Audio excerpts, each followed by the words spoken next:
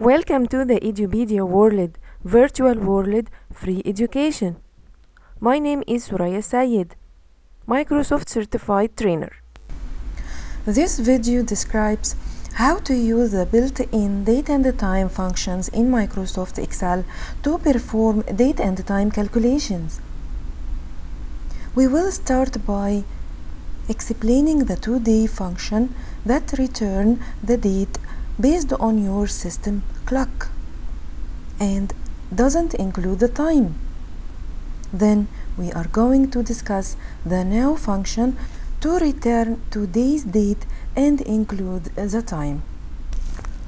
After that, we are going to discuss another type of date and time function that are able to extract a component of a time. For example, returning the hour part of a user's specified time, or return the minute part or the second part of a user's applied time. And it is the same idea when extracting the component of a date, like extracting the day, the month, or the year from a user's supplied date. Then we are going to talk about how to perform a calculation with dates.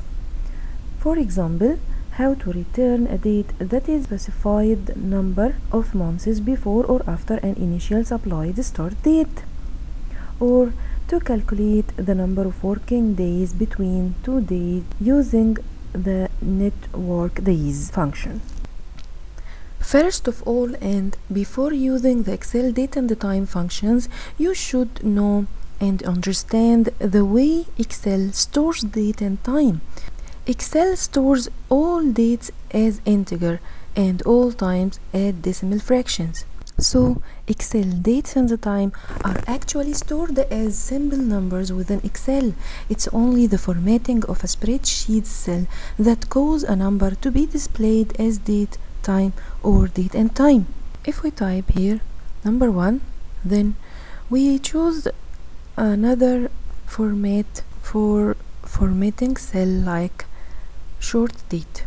Number 1 is considered as the first day of January from the year 1900, and the same will be when writing a serial of numbers, then converting it to short day format.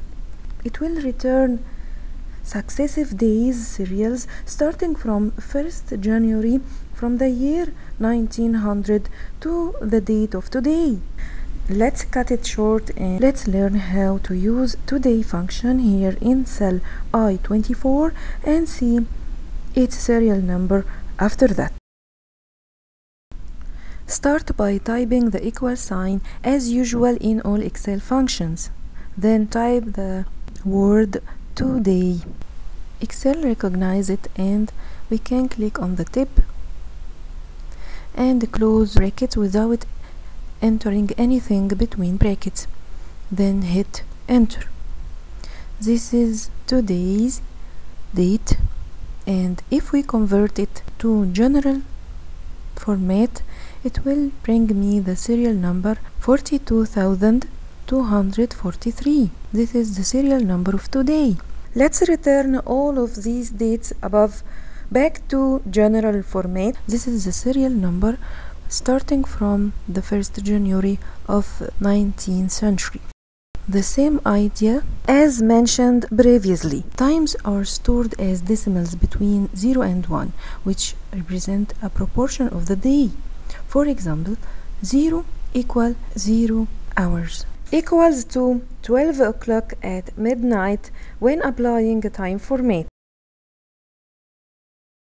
0.25 equal 6 o'clock.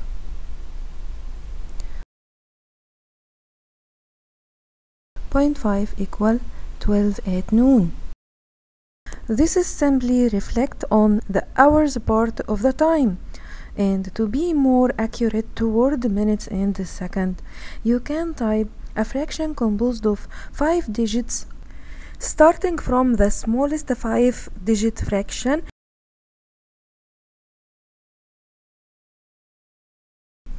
which represent the first, second, or the first moment in the day, to the largest 5-digit fraction, which is 0.5 digits filled with 9, that represent the last moment of the day.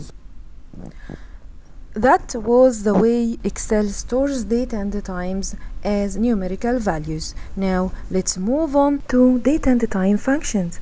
And the first one I just want to start with is using the today function to insert the current date in such a way it always updates even as you open and close your file.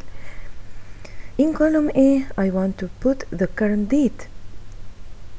So clicking the cell, then typing equal sign and write today, or you can just hit on the tab after the open bracket. You don't need to enter any data, just close the bracket, then hit enter.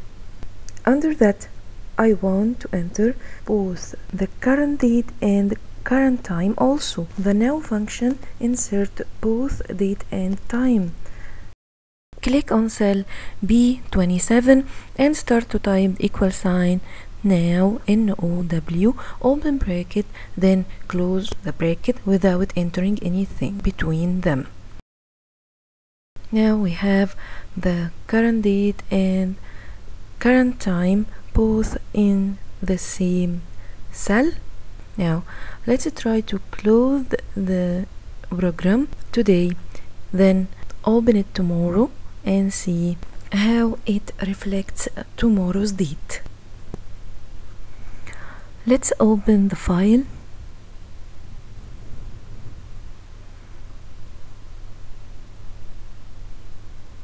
and see how it indicates today date.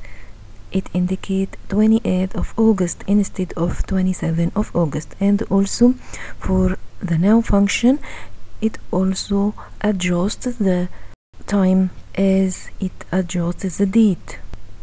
So that was how to insert a dynamic date and a dynamic time inside Excel by using today or the now function. Now let's move on to other category of date and time function that able to extract a component of a day or a component of a time. Let's hit on column K beside the supplied time and insert the hour function, clicking the tab, and it requires the cell in which the date or time is supplied, clicking J6 in which the time is supplied, then close the bracket and hit enter. It returns 0 because the time is 12 AM, the first hour in the day. And if you copy the formula down to other times, you can see that it can extract 6 from the second time supplied because it is 6 o'clock, and so on for all the time supplied. And as you can see in the last time, it returns 23, that's equal to 11 o'clock at night. The same idea will be when using the minute and the second function to extract time elements. Click L6 and insert the equal sign and insert the minute function. Here it also required the time supplied from J6, then close the bracket and hit enter. Here you can see minutes is 0 except the last one. The number of minutes is 59. And here you can insert the second function and click the tab, then click J6 and close the bracket. It returns 0 for all the time supplied because all of them contain 0 second except for the fourth time entry In row 9 it contains 1 second, and the last time entry in row 24 because the number of seconds is 59. And as with all Excel functions, it can be updated if the data entry is updated. You can see here the result reflect the new time entry. So let's do the same and repeat the process for extracting the day element or the month and the year element. But at first let's convert these dates back to date format instead of the general format. Let's choose the short date format. Yes, and now we are going to extract the day element from the date supplied in cell I6 by using the day function and typing it, then open bracket and insert I6 and close the bracket, then hit enter. It returns 1. This is the first day in January, and so on for all other days down, and the same for the month function. It requires only the date from cell I6, then hit enter. So it brings me the result of January, except for the last date, it is in August, and the last one is using the year function to extract the year from I6. It returns the 1900 year,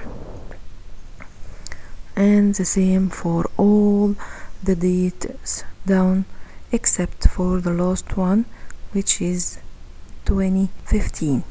So all of these function requires only one argument, which is the cell in which the date or the time is supplied. The last thing I want to show you in this video, how to do some calculations with date. For example, we are going to study the network days function to calculate the number of working days between two supplied dates. Let's type =, and network days, select it from the suggestions. It requires the start date, end date. Here's the start date in cell B6, then comma, and hit on C6, which include the end date. And if you have any number of holidays that you know between these dates, you can insert it. If not, leave it and close the bracket immediately, then hit enter. It will calculate the number of working days between these supplies dates, and the same will be if copying the formula down. The next function I'll show you date function, and here I want to calculate the date 20 months after the start date. So I will stop on cell G6 and start to type the =, and date, then open bracket, and now the start date is from cell B6, then the number of months is 20, then close the bracket. It brings me and returns the specific date 20 months after that start date, and the same will be if copying the formula down.